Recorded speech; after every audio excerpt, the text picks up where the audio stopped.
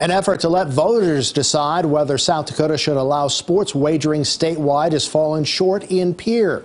The House State Affairs Committee voted 10-3 today to reject the bill. While supporters said it would keep money here in South Dakota, opponents argued the issue should get on the ballot in a different way. The question is, who's going to benefit? It's going to be South Dakota or out-of-staters or offshore companies. If FanDuel, DraftKings, and BetMGM want to have statewide sports wagering, they should go through and do the work, get a petition, get the signatures, just like we told other folks to do so. KELOLAND's Bob Mercer breaks down the debate that's on our Capitol News Bureau page right now.